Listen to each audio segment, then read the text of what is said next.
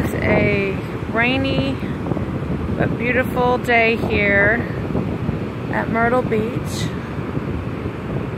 Today is February the 11th, 2018, and I'm going to start my YouTube channel today, or at least filming for it. My husband and I have been living here at Myrtle Beach for almost 2.5 years, and we moved here from Virginia to see if we would like it. Well, actually we moved here because we had a traumatic year in 2015. His father died and my father died. Other family members died that same year. It was just a lot of death all together.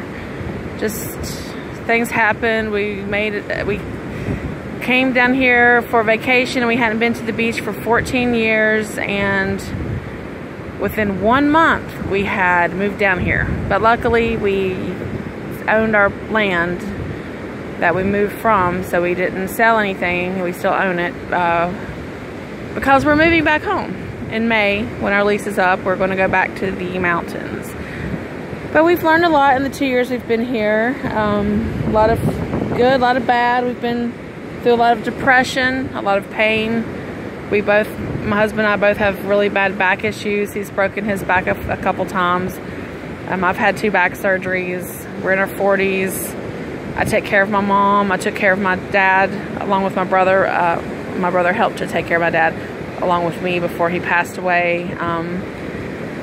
So my husband and I have had kind of a unique life. We don't have children.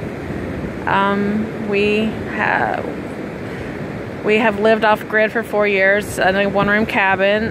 That was our favorite time of our life. We're moving back to the property that has that cabin on it, and hopefully we want to turn it into something that people can come stay in and experience what it's like to live off grid. Also, we want to provide on our property some parking for people who live the van life. I want to give a special shout out and thanks to Jinty Fell. Jinty, J-I-N-T-I Fell. Her YouTube videos have literally helped to bring me out of a 2-year depression and to try to get my life back on track, and start doing the things that I love and sharing that with people. I don't live a beautiful life, just live a real life. I like my husband and I are creative. We like to be outside as much as we can physically be outside. We've really let ourselves get out of shape bad, so we're in a whole lot more pain than just our normal pain.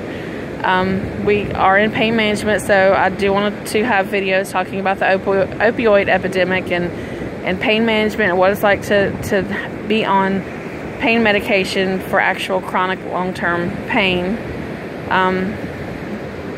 So anyways, I'm here today looking for shells, not the perfect pretty shells. You don't find those much here at Myrtle Beach, but you find just really cool shards and broken up shell pieces that my husband and I turn into jewelry. We make bracelets, necklaces. He makes guitar picks, things like that.